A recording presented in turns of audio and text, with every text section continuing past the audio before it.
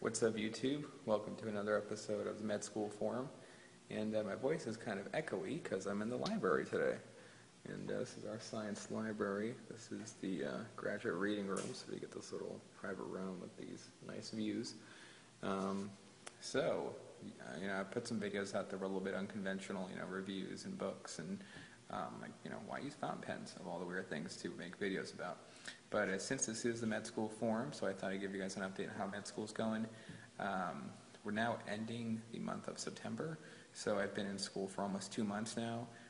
Had a good number of tests. They've thankfully gone well, but they require a lot of studying. So today it's Saturday, it's a little bit past noon, and I'm in the library, and we're doing a lot of studying as usual. So that's one aspect of medical school. It doesn't go away after undergrad. You think, you work really hard in undergrad and you're going to get to medical school and things are going to be really easy and fun. They're going to be fun, but it still requires a lot more studying than you did in undergrad, but it's all things that you actually really enjoy studying because they'll have a really severe degree of medical relevance. So here's a little taste of what you do on your Sunday mornings and afternoons when you have exams coming up, and just to keep yourself up to date so you're not cramming. I'll try to take some video of a lecture and if we're doing some labs for some exciting things. But let me just tell you what's been going on with the beginning of medical school. What's pretty interesting is that there's a lot of opportunities that as a first year you can do a lot more than just study all day.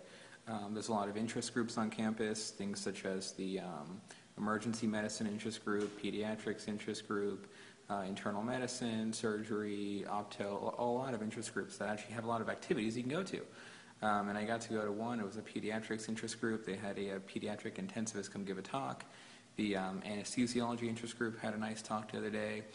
There's activities we can go to, such as how to do ultrasound or how to do certain procedures like phlebotomy or simple suturing or how to put in a catheter. So they have these little activities that kind of give us a taste of medicine throughout our learning. And one nice thing about medical school is in the first year, at my school at least, and most schools around the nation, they have a doctoring or a clinical foundations course in which you have a special course where you go and you see standardized patients with a true attending.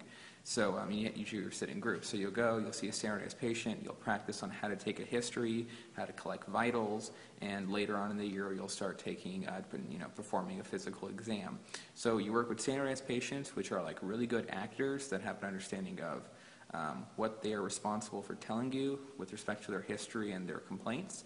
And they know really well if you're doing a good job of collecting their history or if you're doing a good job of taking their physical exam. So these are really good patients. They're standardized so everyone gets the same education and we all can learn the most we can. If we had real patients, some people would get good exposure, some would get horrible, so they use standardized patients now. And that's been a nice break from studying because you get kind of tired at studying notes and books all day. So it's nice to go and practice how to take a history, collect the HPI, do the past medical history, past surgical, etc. And it's a lot of fun. It's challenging. It's the reason why most of us came to medical school. We want to be clinicians. So it's nice to actually get closer to that ultimate dream of seeing patients and practicing these questions and doing exams.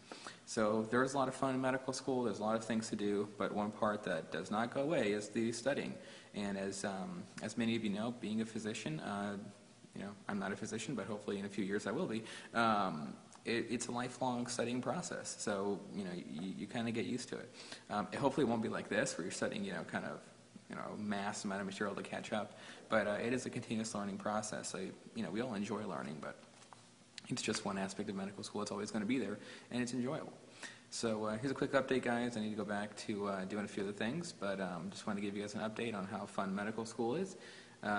Leave any comments below if you have questions. I'll try to make a video to respond. All right, see you later, guys.